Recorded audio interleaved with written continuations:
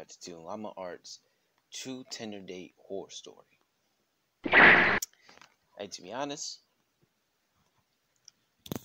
I used to have a Tinder app, but I don't use that no more because a lot of people out there are getting catfish, or well, true, a lot of people get out there getting catfish, but I don't use dating sites no more. It is low-key too much. I put myself out there 100%.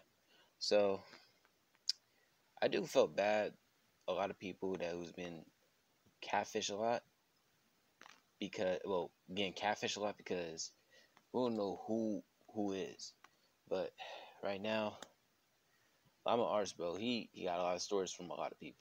I watch his videos, and he gets stories from a lot of people. So you know what? I'm not gonna talk that much, bro. Before I do start this video, please should go ahead and hit that subscribe button, turn on notification bell on, and smash the like button. And follow me on social media, Instagram, Twitter, and Twitch. And let's go.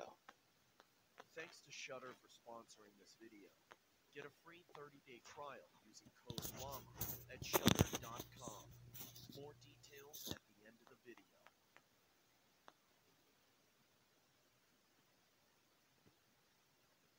This happened when I was 17 years old.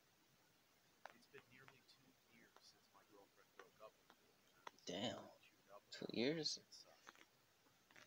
Whew. Several times, but it always went to voicemail. I've tried texting her on Messenger since, ironically, we were friends on Facebook. Still, not a single response. As the weeks went by, I became very devastated. I was worried that I'd never find love again. My brother told me to just forget about my ex-girlfriend, and that it was time for me to move on. He introduced me to this app called Tinder, which he said was great for online dating. I was very familiar with online dating, but never actually done it, because there was no way that I even felt like meeting up with some random person I met online. But I figured it couldn't hurt to try it out, so I decided to give it a shot. After I finished setting up my account and was done creating my profile, I just started randomly liking a few of the girls that I thought were pretty.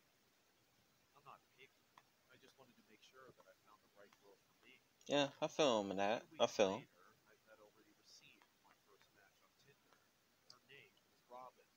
She had blue hair, freckles, and beautiful amethyst purple lips. According to her profile, she had the same interest in the stuff I was into, and was even around the same age as me. Even better, she lived in the same town as me. By the way, I live in Memphis, Tennessee. We started having a friendly group chat on Tinder, which was going well. Her message said, "You may not know me, but we went to the same high school." I replied, "Are you sure?" What? She said, "Yeah, I was always the quiet one in the back of class. Anyways, I think you're really cute. We should hang out sometime." I agreed and asked her where she wanted to hang out, where to meet her, and what time I should be there. She said we'd hang out at her place and meet her at the park tomorrow night around 9 p.m. Accepted. I got to the park that night at around 9 p.m. sharp. I didn't call her because I didn't want to sound too desperate. Some time passed, and I finally decided to call her to no response. I also tried texting her to no avail as well. It was around 9:30 p.m. There was still no sign of her, and I was beginning to grow impatient. I was starting to think that maybe she wasn't going to show up at all. I sighed and said, "This is too good to be true. She's not even here yet. I'm going home. I can't believe I came out here this late for nothing. Oh well, so much for online dating." I was about to start my walk home, when suddenly I saw a black convertible pull up to my location. The car stopped right in front of me, What? and the window rolled down, revealing a creepy-looking old man who was probably in his mid-30s. Oh, heck no. I don't trust that. With a weird smile, and asked, "You going somewhere, kid?" I responded, "Yeah, I'm just headed home." He asked me why I was out there this late, and told him that I was supposed to meet someone, but it seemed like she wasn't going to show up. He said, "Oh, you must be waiting man by the name of Jeff introduced himself to me as Robin's father and said that Robin has told him a lot about me. He told me that Robin couldn't meet me in the park because she remembered that was the night she had to go to a slumber party with her friends. Huh? A slumber party? He told me she wouldn't be home until 11 o'clock, and that's when I knew my dreams had bust. He apologized and offered to give me a ride home. I knew it was going to take too long for me to walk, so I accepted. It was going to be a long drive, but luckily I knew all the shortcuts to my house. I told him where I lived and how to get there as I got into the car. After a few minutes, Homie should have said no. He should have stuck to walking. I don't trust like getting inside strangers' cars, man. I don't. Like if someone pulled up and said if I need a ride home, I don't know that stranger. I'll stick to walking. I don't get in nobody's strangers' cars besides my friends and family. That's it. No strangers. I don't mess with that.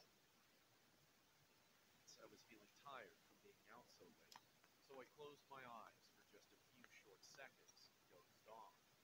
Not long after, Oh no, you should never done that. Come on, bro. drowsy, I rubbed my eyes and realized that I was still in the car. I asked the man where we were, as this wasn't the usual route to my house. He said, "Relax, kid, this is a shortcut. We're almost there." I asked where we were going, and then he looked at me with some sinister grin on his face and just chuckled. I felt my heart almost explode out of my chest as he did that. I looked down and saw a handgun sticking out of his jacket pocket. I put two and two together and realized what was happening. I told him, "Let me out now." He responded, "No." Then he put his foot on the accelerator, speeding up the car. I Oh, tried to get out, but he'd already put the child lock on. oh, He oh, nah, bro. Oh, nah. backed. Uh-uh. There was no way out. To make matters worse, we were driving through a forest area with no cell service. I couldn't even call for help, but I just had to get out. As soon as the car started to slow down, I stabbed him in the shoulder with a pocket knife that I found on the floor. He screamed in pain as I was able to turn off the child lock, unlock the door, and run as fast as I could into the woods. While I was running, I could hear multiple gunshots being fired at me, but luckily not a single one hit me. I never looked back because I had the fear of the man chasing me. Keep running, man. Keep running. I dove behind a tree and hid under a bush. I heard the man yelling, "You can't hide from me! I will find you!" I covered my mouth with my hands and held my breath, trying not to make a sound. Everything was silent for a while, until I saw the man was looking for me with a flashlight. He flashed it past me multiple times when I heard his footsteps going deeper into the woods. That's when I knew the coast was clear. I ran, using the flashlight on my phone to help navigate through the dark and scary Hope you woods. ain't crash into him. In hindsight, I knew that was a stupid move, considering the situation. I could hear the leaves crunching and twigs snapping as I ran, which would also easily give away my position. When the crunching and snapping got louder, I looked behind me and my heart dropped when I saw that the man was chasing me. I ran as fast as I could with the man hot on my tail, firing every single last live round he had in his gun. Thankfully, the shots missed again. "There's nowhere for you to hide," he said. I thought I was going to die, until I heard the man trip over something, and I was able to get away unharmed. Yeah, keep running. Keep running, Kept bro. running Screw as that. I Don't even raced stop. back onto the road. Looking behind me now, he was nowhere to be seen, which means I lost him. I sighed in relief, and then I saw a red car driving down the road. I was able to wave it down and told the driver that I was kidnapped and almost killed by some crazy man in the woods. It took a lot of begging, but the driver finally gave me a ride to the police station, and I told the cops everything. Unfortunately, I didn't give the man's tag number, but I gave the police a clear description.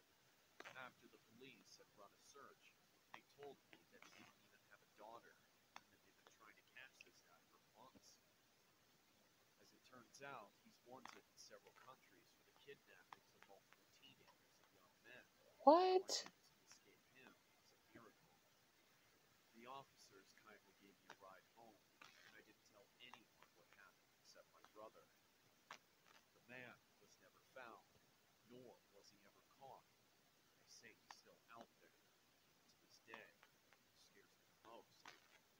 What's even worse is that I stupidly gave him my address, so who knows if he might try to kidnap me again. Needless to say, my days of using Tinder weren't over after that. The whole incident just made me a lot more cautious from there on out. Bruh, that's crazy.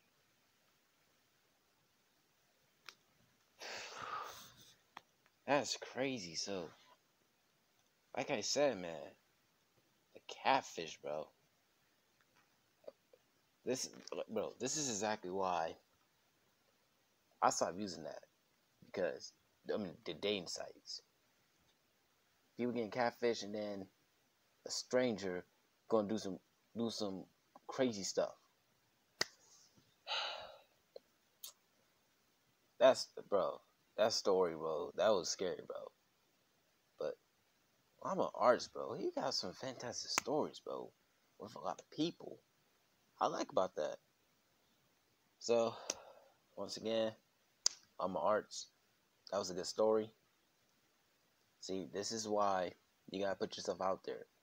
Don't use dating sites because you get catfish and then you get set up. Glad homies alright. Alright, man. Thank y'all for watching.